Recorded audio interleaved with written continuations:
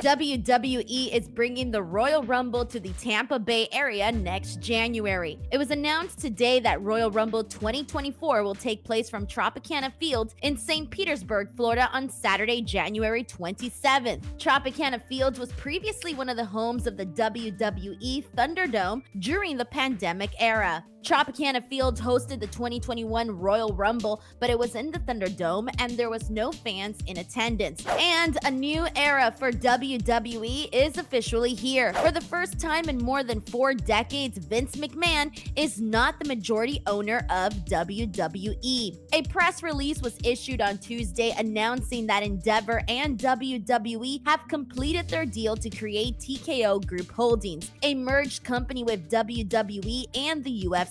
Endeavor holds a controlling interest of 51% in the new company, with WWE shareholders holding a 49% interest. Both WWE and the UFC will continue to operate independently despite now being part of the same company. Endeavor CEO Ari Emanuel will serve as the CEO of TKO Group Holdings. Vince McMahon, whose title is executive chairman of the company, will run the pro wrestling side of the business. Dana White is the CEO of the UFC. Endeavor executives Ari Emanuel and Mark Shapiro have given an update on WWE's talks for a new media rights deal. WWE media's rights deals for Raw and SmackDown will be up in October 2024. In an interview with The Hollywood Reporter, Shapiro said that they're having very encouraging conversations with several players and platforms regarding new rights deals. Emanuel added that they feel very good about where they're at with the negotiations. During New York Fashion Week recently, Emanuel and Paul Triple H Levesque were spotted sitting next to Amazon's Jeff Bezos. Amazon has been rumored as a potential landing spot for SmackDown.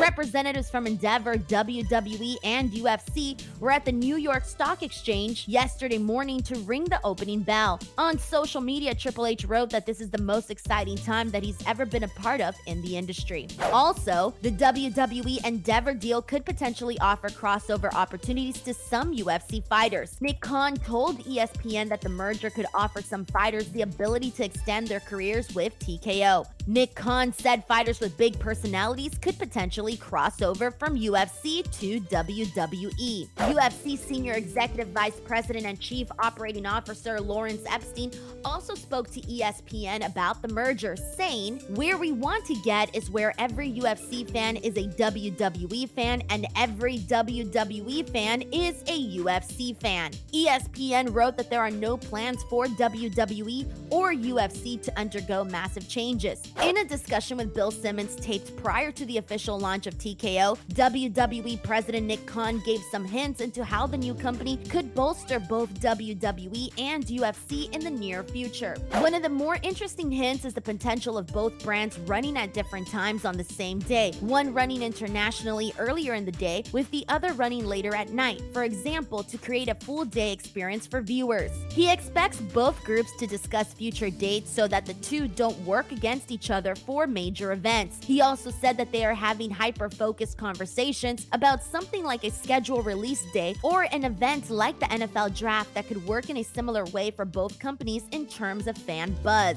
Some other notes from the Simmons podcast: Nick Khan said Vince McMahon is progressing quite well and to assume he is rehabbing from his major back surgery faster than he should be.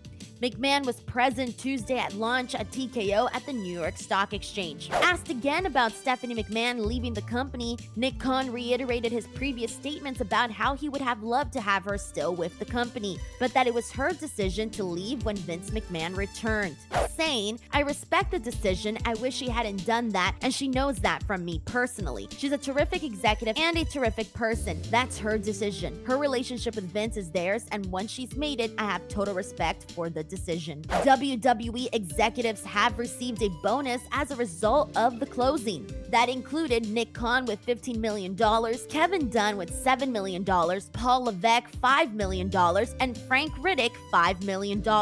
And speaking of Frank Riddick, WWE President Nick Khan sent an email to employees on Wednesday announcing that Frank Riddick will be leaving WWE at the end of September. Riddick had been WWE's chief financial officer since 2021. In his role, Riddick oversaw WWE's financial planning and analysis strategy, controllership, investor relations, tax, data analytics, technology, event travel, and facility departments. Also, while speaking with ESPN about the WWE-Endeavor deal, Nick Khan was asked if WWE would be interested in CM Punk making a return to the company. Khan didn't offer much of an answer either way, saying that they have respect for CM Punk and wish him nothing but the best. Saying, "Listen, we only have respect for Phil. We appreciate his run here. We appreciate what he did and tried to do with the UFC. Not many people can actually get in there and do what he did. So when we have respect for Phil, we wish him nothing but the best." Punk's AEW contract was terminated with cause following a physical backstage incident that took place at All In. His termination was announced on September 2nd after an internal investigation into the incident. On to some NXT notes. Becky Lynch is the new NXT Women's Champion. Tuesday's show ended with Becky Lynch holding the NXT Women's Championship, a title she previously never held. The finish of the match had Tiffany Stratton go for the prettiest moonsault ever. However, Becky Lynch escaped. Tiffany Stratton then walked right into the manhandle slam by Becky, pinning Tiffany to earn her first NXT Women's Championship. The Women's Breakout Tournament is returning soon. NXT teased on Tuesday the return of the tournament without giving a date. The last time the tournament was held was back in summer of 2022. Ilya Dragunov will challenge Carmelo Hayes once again. Dragunov defeated Wes Lee to open Tuesday's NXT in a match that determined the new #1 contender for the NXT Championship. The finish came when Ilya Dragunov pinned Wes Lee after he connected with an elbow to the back of the head. This will be the second title match between the two, with Hayes managing to score the win at the Great American Bash back on July 30th.